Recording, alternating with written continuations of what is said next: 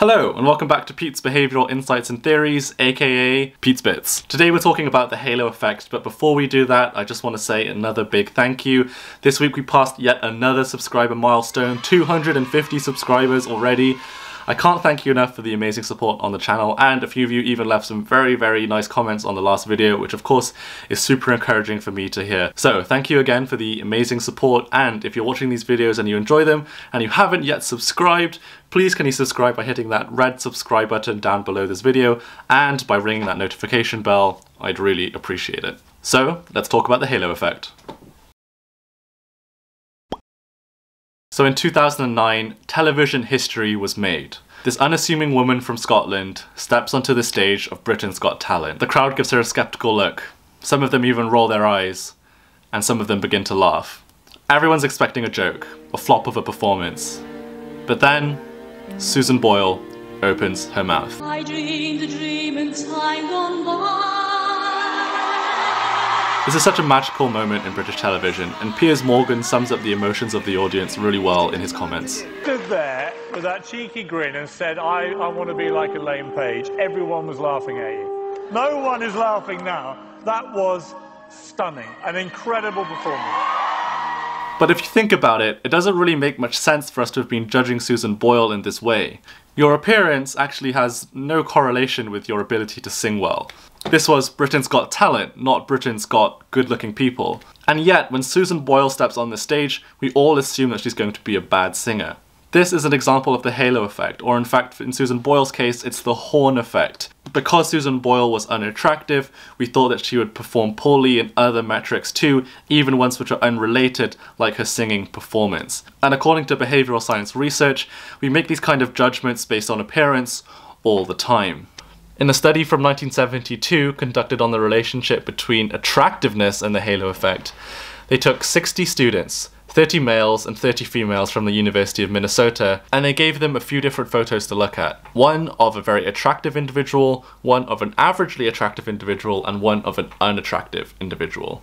And what the participants were asked to do was rate how happy these people would be in the long run. And what their results showed was that people who were more attractive were estimated to have more likable personalities, have better marriages, and even have better long-term job outcomes. So just like in the case of Susan Boyle on the stage, people were making a judgment based on attractiveness at the beginning and assuming that that would carry on through to other factors of life that were completely unrelated to physical appearance. The attractiveness halo effects also applies to how people rate our academic performance. In another study from 1974, 60 male undergraduate students were given both well-written and poorly written essays to evaluate. 1/3 of them were given a photo of an attractive female author, 1/3 were given a photo of an unattractive female and were told that she was the author, and 1/3 were given no photo at all. They were the control group. And here's what the results showed. When it came to the good quality essay, those who received the photo of the attractive candidate scored it about the same as if there was no photo at all. But the participants who were given the photo of the unattractive candidate rated the essay as a little bit lower. And the really juicy part of this study is when we look at the poorly written essay. So when it came to the poorly written essay, the attractive candidate was given a significant boost over the no photo condition, suggesting that participants were very willing to give the attractive candidate the benefit of the doubt when the essay was bad. And when the bad essay was paired with the unattractive photo, oof, the scores got really low, and participants were extremely harsh at marking the poorly written essay, far lower than the no photo condition. So attractiveness is really important for the halo effect. That's because most of the time our first impression is based on visual information, what somebody or something looks like. But there are a few instances where our first impression doesn't come from how people look.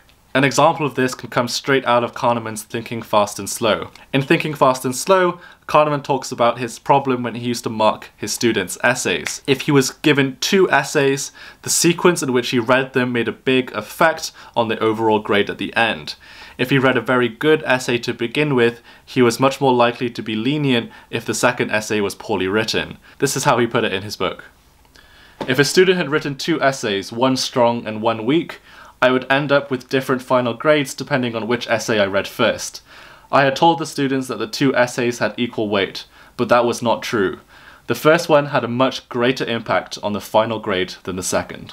So sequencing matters and first impressions are really, really important.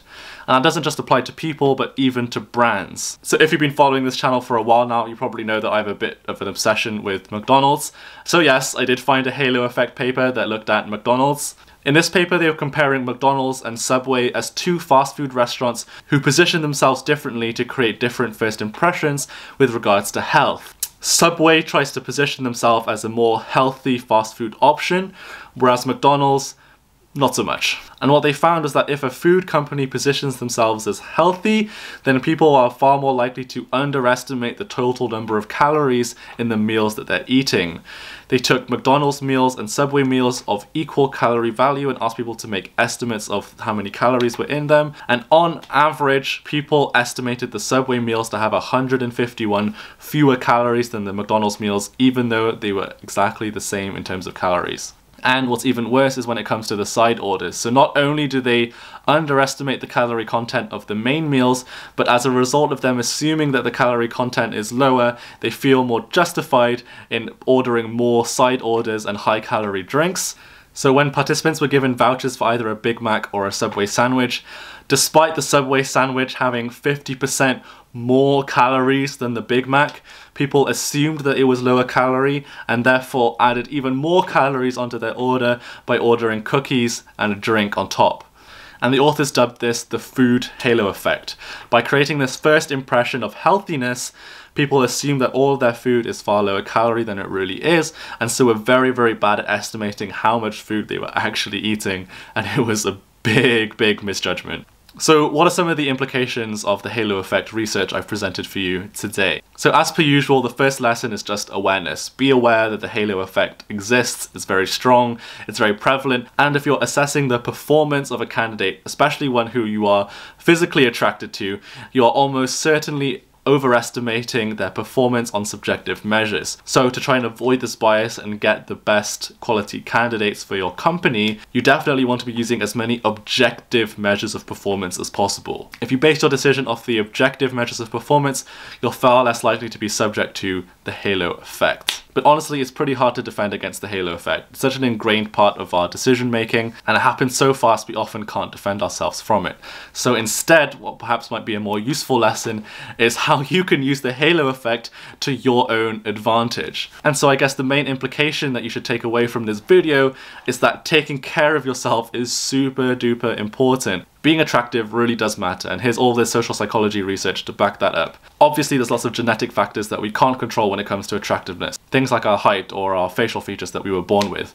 But there are lots of things that we also can control. If we eat more healthily and train, especially training with weights, we're obviously going to come across as more attractive. And if just the sound of that is too horrible, then there's even things that you can do in the immediate term to come across as more attractive. Take a shower, wear deodorant, clip your nails.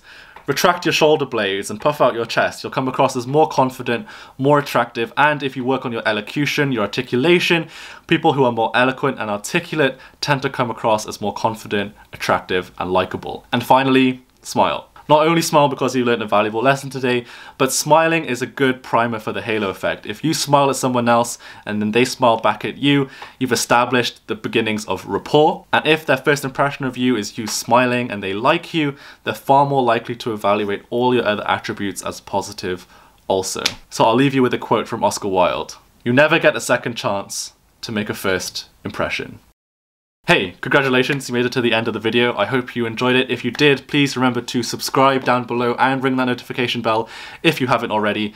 If you liked the video, give it a thumbs up and leave me a comment. Let me know what topics you want to see in the future. I got some really exciting plans for some videos upcoming, so you don't want to miss out. Next week, we're talking about a really hotly debated concept in behavioral science, and that is priming. Is it real? Does it work? And what are some of the implications of it?